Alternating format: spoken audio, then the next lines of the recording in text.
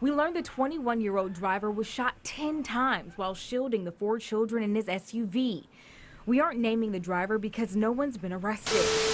They're going to need to work with prosecutors to come up with enough evidence to charge the shooter.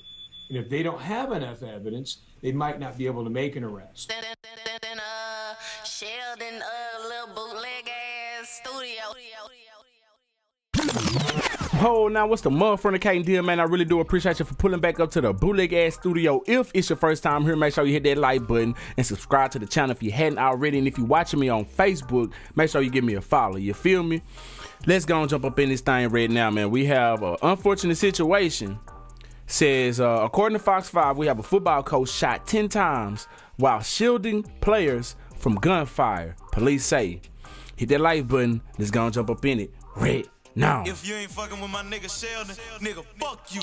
Yeah. All right, in Jacksonville, Florida, a football coach in Florida was shot 10 times while trying to protect his young players from a drive-by shooting Saturday night. That is sad. This is another story where we're talking about a Little League football coach being shot. Man. And at the game, he survived with serious injuries. But sadly, a 13-year-old boy died in the shooting. Wow. Police in Jacksonville said the team was killed moments after leaving a football tryout. In total, 5 people were in the car. The 13-year-old boy, the coach, an 11-year-old boy who was seriously injured, a 14-year-old boy who was injured, and a 15-year-old boy who was uninjured. The boy who died was identified as Prince Holland. Police said the 21-year-old coach who was driving tried to shield the players as bullets rang out. Police are still looking for the person responsible for the drive-by shooting. The coach, who is awake and alert in the hospital, told police he doesn't know who shot him. Investigators are working with the surviving teens to try to piece the puzzle together. They are also looking at evidence from the scene, such as shell casings and surveillance video.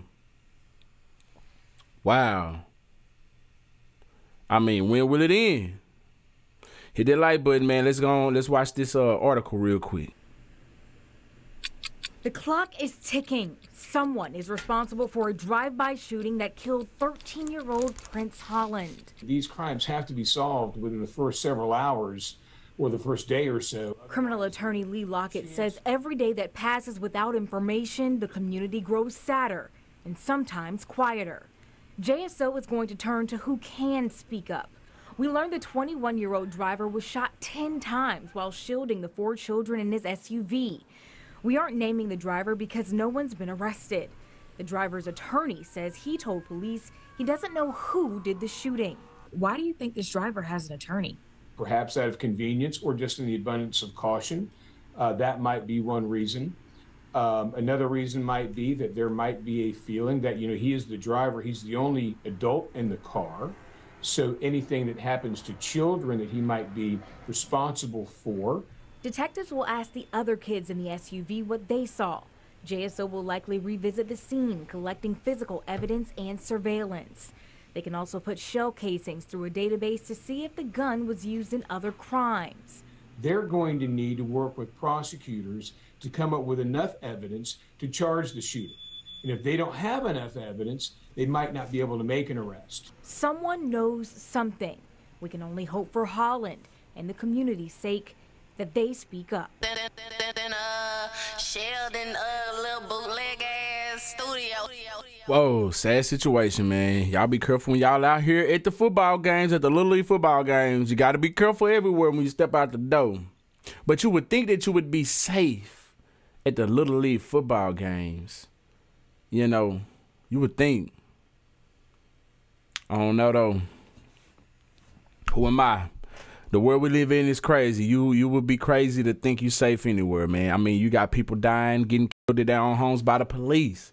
Tatiana Jefferson. And many more to be named. Anyway, hit that like button, subscribe to the channel if you vibed all the way out to the end. This is a very sad situation. My condolences to the one that lost their life in this situation, those who were injured, anybody that was involved, because, I'm sure it's very traumatizing. Hit that like button on your way out. Make sure you subscribe to the channel if you're watching on YouTube. And if you're watching me on Facebook, make sure you give me a follow. Until next time, I'm SheldonVybez. I'm gonna need y'all to be cool like the other side of the pillow. Stay light on your toes like you're supposed. Oh yeah, also shout out to this coach for shielding these kids. Hats off to them, man. I know so many people that would have just been worried about them and just saving their own lives, trying to duck their own head. This coach took the extra mile to try to save the kids by shielding them himself. So, you know, hats off to that coach right there. Anyway, y'all be cool out here. Stay light on your toes like you're supposed. Till next time, I'm SheldonVybez. Oh yeah, no. If you ain't fucking with my nigga Sheldon, nigga, fuck you. Yeah. Oh God.